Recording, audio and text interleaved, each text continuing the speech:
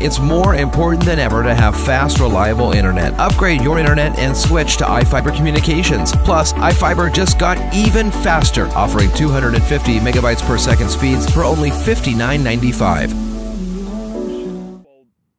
Looking for something to do this summer? The city of Moses Lake has plenty of parks and recreational activities to keep the community on the move during these summer months. One of the more popular activities are summer baseball and softball leagues for people of all ages.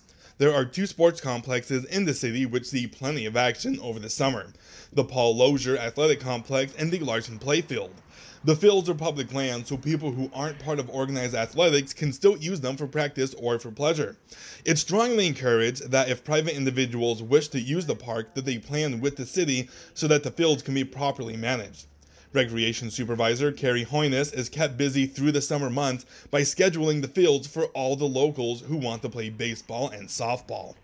We're always pretty full, but looking to accommodate new users and groups. We're always looking for new people to come to the area and enjoy our ball fields.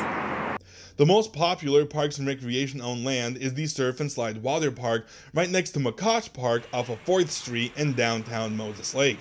Unlike most city-owned parkland, the water park costs money to get into, but it's complete with water slides, beach volleyball, a lazy river, and a surfing simulator to make it worth the customers' money.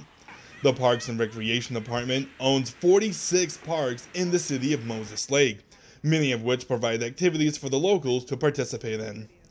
I'm Cichoski for iFiber One News.